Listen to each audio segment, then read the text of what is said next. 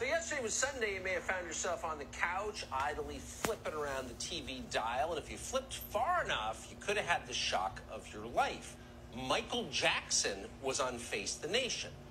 Now, to be clear, this wasn't video of Michael Jackson performing his hit songs in the 1990s. This appeared to be a living version of the international pop star that news reports claim died of a drug OD more than a dozen years ago.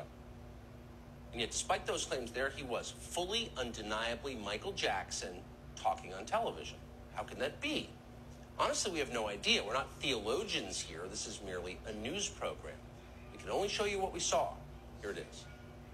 There's nothing more important for us to do than protect our Constitution and our democracy.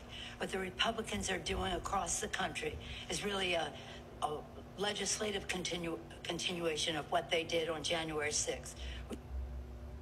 See? Michael Jackson. That was him.